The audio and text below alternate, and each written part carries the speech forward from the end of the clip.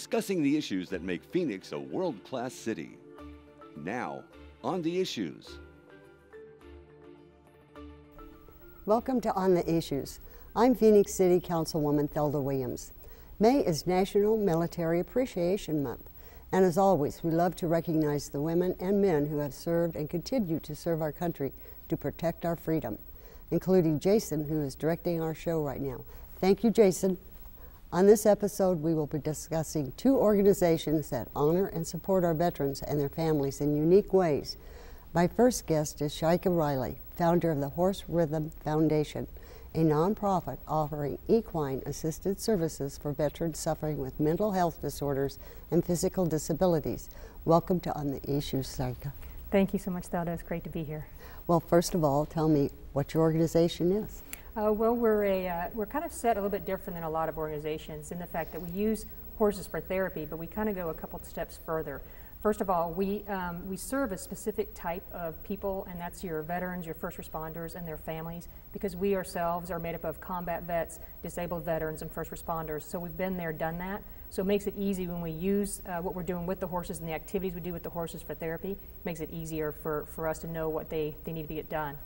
We were military PAs, the group that came together to really want to found this and put it together. And so because we were able to deal a lot with PTSD and traumatic brain injuries, we knew exactly how we needed to mold this organization to put it in and be able to get the best benefit from it.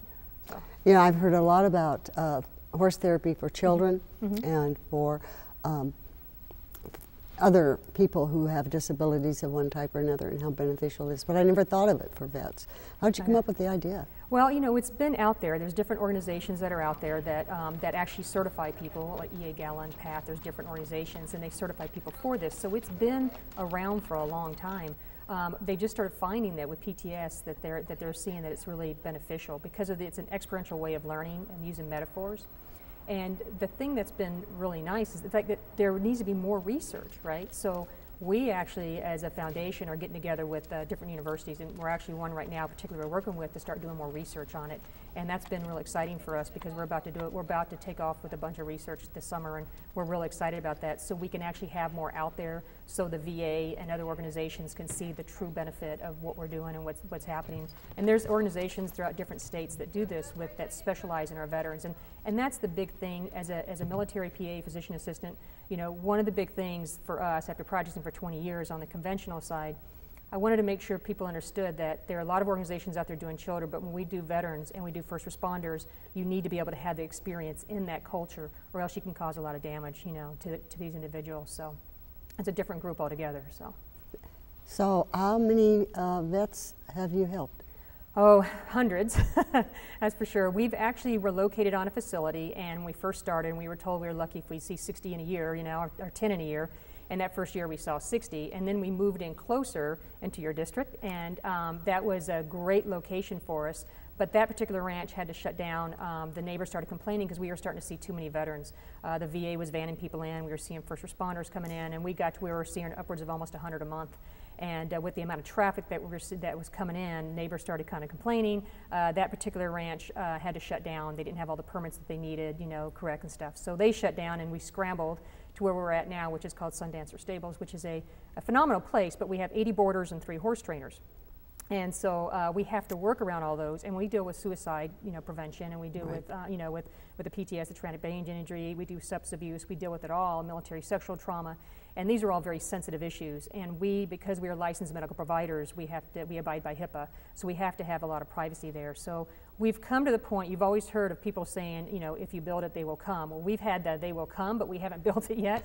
So we've kind of come to a point now to where we have to have our own facility for the privacy alone. And for the amount of veterans we're taking care of, we have to have our own facility. And so that's one of the issues. One of the things that we're doing right now is trying to raise the funds. We found a piece of parcel that we want, that we think would work great. It allows us to be able to have the veterans have the 303, the I-17, the 101 to be able to get to us easier. And so we're pretty excited about it. So now we're on the mission to be able to raise the funds so we can help all these, you know, these veterans, females. Well, I know you're looking for donors. And now we are looking for donors. We have a gala coming up. On October 24th, Sheriff Joe Arpaio is going to be our speaker, along with Mike Broomhead as our MC, so we're real excited about that. And so we are now looking for this. And the whole idea of the gala is to raise money to be able to get our place that we're looking at right now. And so we are looking for presenting sponsors and all kinds of different supporters that we can have for that, and donors for that. That money that we'll raise for that night will go toward being able to get our place. So we're real excited. And you know, we're not just going to be a typical place where people come in and do horse therapy. We want to have a transition center there because these veterans come back, especially from combat, and they are not ready yet to go back into their home life. And we see a lot of problems with that. So we want to be able to have a place for them to be able to stay, and we want to have a wellness center. We already have all the doctors and everybody lined up for that, because your body cannot go through the trauma it does and not be able to be able to have something else going on with your hormones, your neurotransmitters, everything else. But we tend not to run those labs on the conventional side because they're pretty expensive. So we find that through integrative medicine, we have to kind of change that. But so we're real excited with the gala coming up, and we really would please just get on our website, on our homepage there. You'll say the gala, and you'll click on it, and it'll take you to our sponsorship package to be able to help us out and support us. We definitely need that, because you know, these veterans, you know, speaking from a veteran too, we just deserve it. You know, you've given everything that you can for this country and for the people in it, and so we should be giving top-notch back, and that's not happening right now. And that's what we're about. So. It's horrible. Yeah, it's the lack of services for vets is just abomination. I just think it's horrible. Yeah. And how much money are you trying to raise? We're trying to raise $385,000. Okay. So. And we need help. We need help from, I mean, everybody out there, and every little bit helps. Even if someone says, well, I only got $5, I mean, everything adds up, and we appreciate every cent, you know what I mean, that somebody, whatever anybody can afford to help us out. It's just desperately needed, and you can go right to our website and be able to click and donate on there. And your website is? horserhythm.org, and rhythm is RHYTHM. People usually have a problem there, so, but www.horserhythm.org. You can also call the office, and we can talk with you and stuff too, and that number is 602-688-7424. But yeah, like I said, we would welcome everybody to come out to the gala. You know, click on that and buy some tickets, and we'd be excited to have everybody there. So, tell us a couple success stories. Okay, I've got quite a few of them. We've had, right now we're working with a veteran, and he was a blind veteran that came to us, very angry, PTS, lost his sight in war, and he was very shut down, very, very shut down. And with the horse therapy, it really just kind of brought out, he was actually staying at home, suicide thoughts, you know, not going out anywhere because now he's lost his sight, and trying to kind of deal with that whole thing. And so we put him through the horse therapy, and he did exceptionally well. We've had him for quite a few months, and usually it's a short-term type therapy because it works really well, a lot faster than what we do inside clinics and stuff. But through the different therapies he has with the horses and everything, and the activities with the horses, he has learned to develop, increase his self-esteem. He increased his trust again with people. His independence is back there, which has been just absolutely amazing to watch that. And we do a round pen exercise with individuals, into where we teach them, especially with anger, when they have anger issues, is that our horses are amazing. They're very spiritual animals, and how they reach these guys and connect with them. And we will have them in the round pen. And when the horse, every one of the different gaits of the horse represents something going on in that life of that individual. And with this particular individual, we had it to where the run, the gallop, the canter, whatever you want to call it, was when he was in an anger state, when he was somewhere and he'd get really angry and get built up. So when we have him in the round pen, and they're not used to being around horses, but when you start getting that horse going, they feel that anxiety up there, and so we address that with them. How does it feel to be like that right now? And they are like, I don't like it. And they go, well, that's what people are feeling around you when you're angry like that. So then we said, okay, now how can you bring yourself down? How do you bring this horse back down to a walk? And they're like, well, I don't know. And like, why don't you start calming yourself down right now? Because right now you're feeling your blood pressure up, your pulse rate up. So we start doing these breathing exercises in the middle of the round pen, and the horse goes right down to a walk and to a stop, and then it turns in. And then as soon as the veteran is completely rested, the animal, the horse, actually walks up to them and then puts their head right up on their chest and starts breathing to their breathing. And the connection, so they learn that when they calm down, they get that connection. And when they're angry, it's a chaotic state, and nothing wants to be around them. And they don't get anything accomplished at that point. So we start doing these exercises to where we get to a point with this particular individual, he can actually get himself, you know, up and get the horse going without even having to touch the horse, and then bring himself back down and bring the horse back down to a walk. And he's blind. And he is blind, yes, and he actually rides now. So it's been amazing. So he does therapeutic riding, and he's progressed so much that he's actually even gone off to sorting. And so it's just been amazing. He's been an amazing individual to watch. And I've got 100 stories like that. And you'll see another organization that you're going to talk to next going to take it from there, you know, with Gordon and Team Veterans. They're going to take it from there and tell you, have we taken it to the next step to work with him with his blind dog and with another organization. And so, and I've just, you know, I thank Gordon and Team Veterans for what they've done, you know, for us too and everything to help us. So, but it's been an amazing journey for all of us as being veterans and being able to give back. And that's the other thing that's the core ingredient for Horse Rhythm, is that our veterans come in and they take classes, and then they turn around after they've gotten to a certain point of their healing and developing their coping skills. They turn around now and then volunteer for the organization so they could pay it back to another veteran or another first responder. And that's just been, so it's been this one big family. We're all volunteers. We don't receive a paycheck. So all of us have either regular jobs. A lot of the medical providers that are involved in here, they're working, and then they get off, and we've got people, a core group of people for the last 3-4 years now that have been putting in their regular hours at work, and they come and put another 20 hours in a week with us, and they're just religiously. And like I said, we're all volunteers. We're paying it back. We've all been there. Oh, so, I congratulate you and everybody who works with you. Oh, thank you. And I want to encourage anybody watching this show to send a check, make a donation in some fashion, because I think it is a wonderful program, and your success, I mean, says it all. Yes. And you're an amazing woman, so I want to thank you for coming on the show and being part of it. Oh, thank you so much for your support, and I really appreciate you having us here. So, you're welcome. Thank you. Up next, we'll talk with a Navy Vietnam veteran helping provide support for his fellow veterans. Keep watching On the Issues.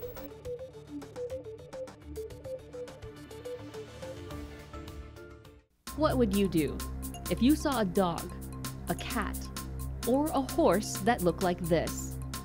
Animal cruelty and neglect is a crime that needs to be reported. I'm Councilwoman Thelda Williams, here with my rescued pets, Henry and Cheyenne.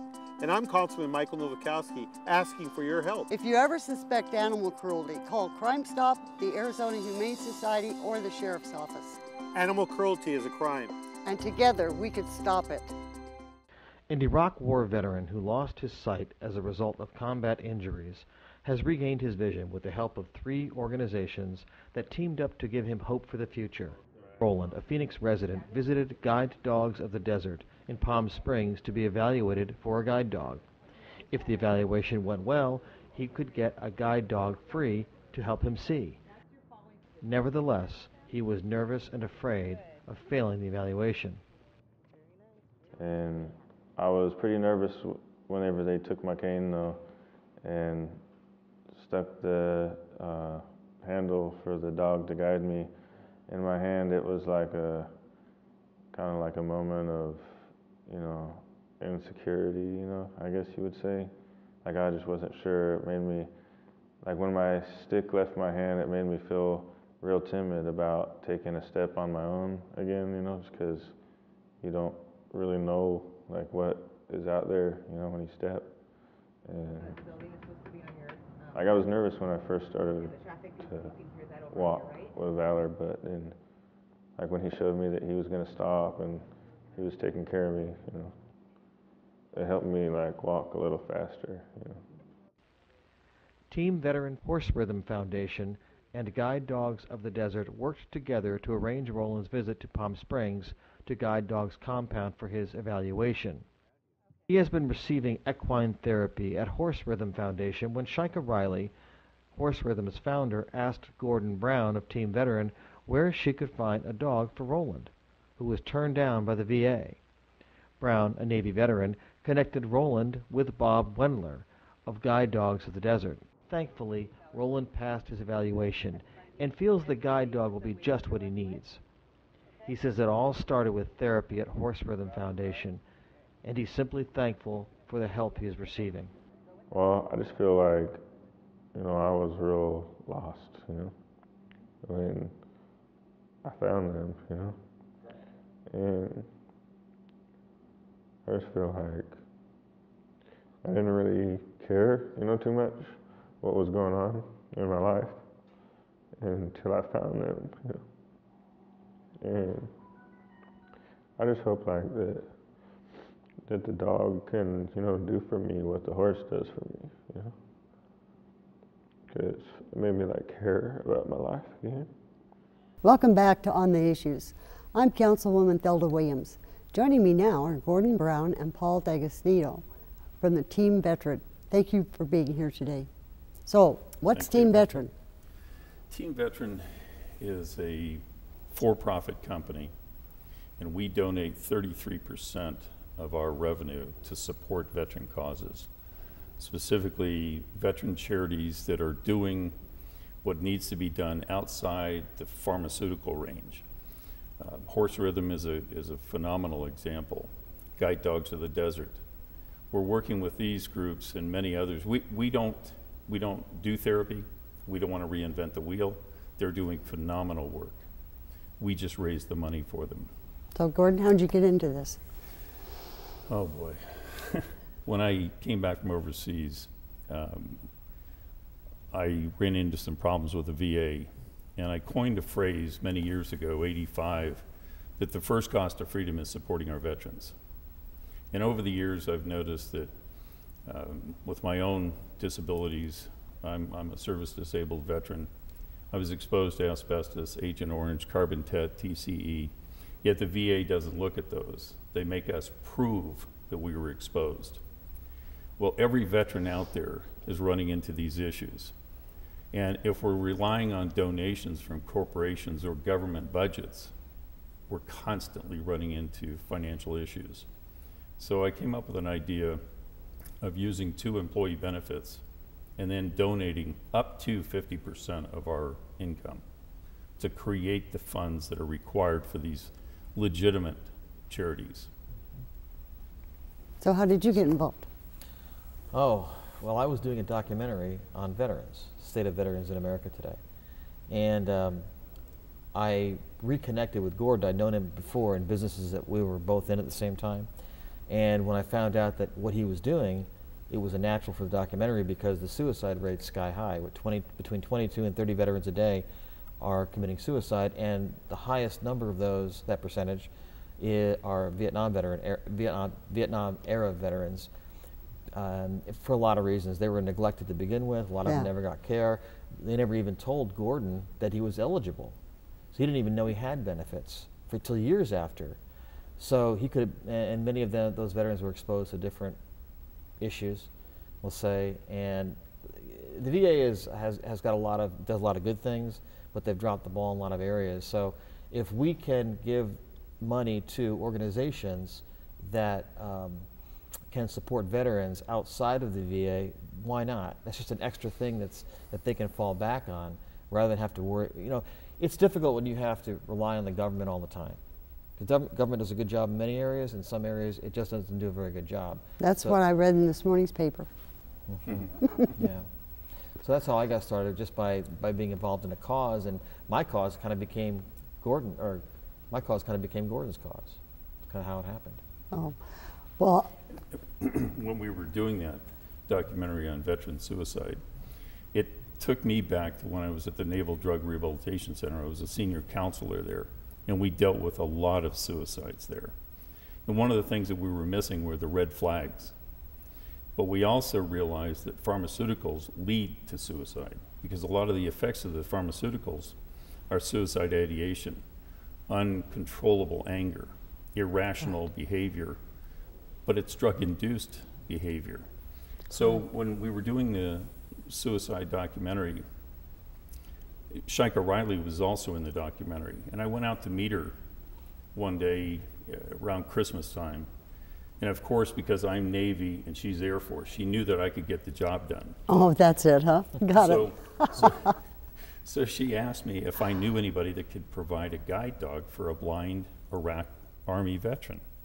So I made a phone call to Bob Wendler, the director of Canine Operations. He was also a Vietnam Navy veteran. And I said, I need a dog for an Army veteran. I apologize, it's Army, but can we help him? And we started laughing about it, and he said, it's done, brother.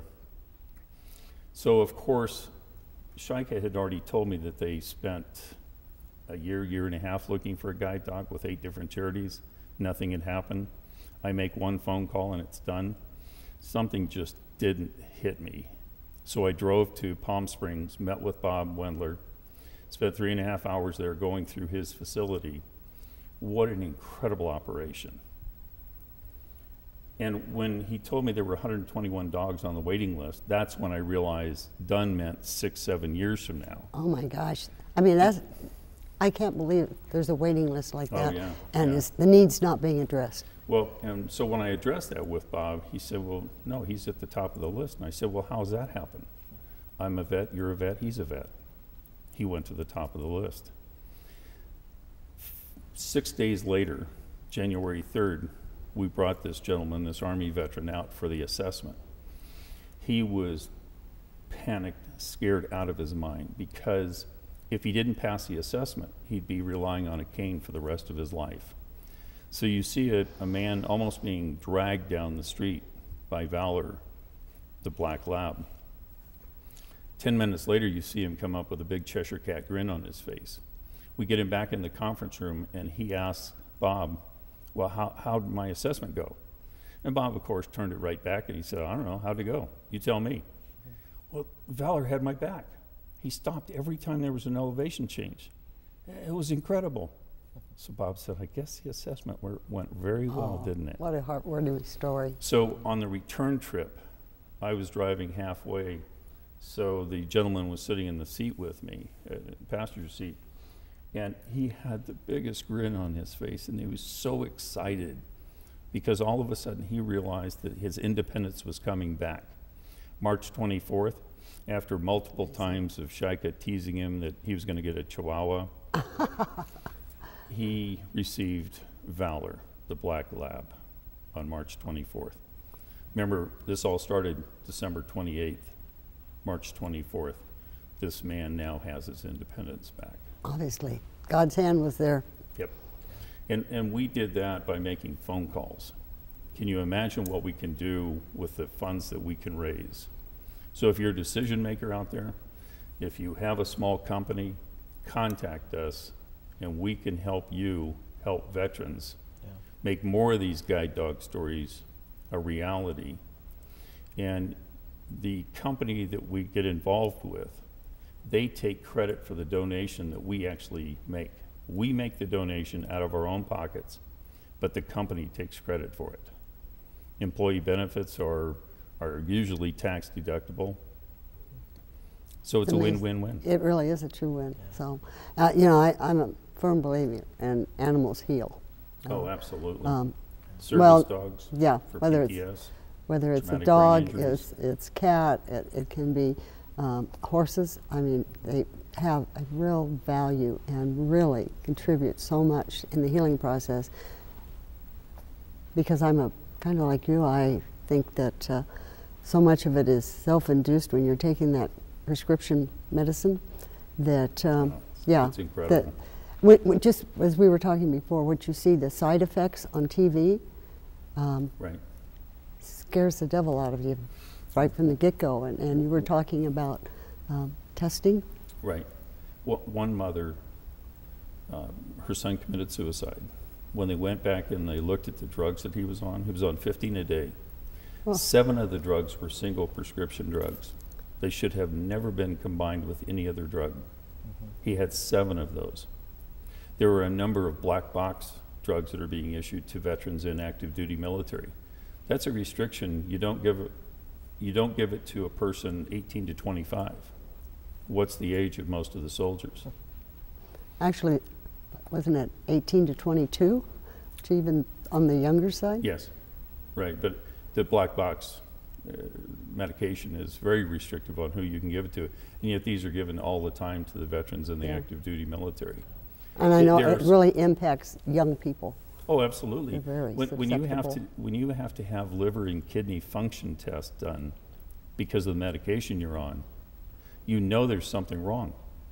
You're failing the kidneys and liver. You're doing permanent damage to these individuals. You're shortening the lifespan. You're certainly shortening the quality of life. And the easiest thing to do is hand them some more drugs. Hand them drugs to counteract the side effect from the other drugs. And then you cascade it. When We have a man that now has a guide dog. He's off all his meds. Why?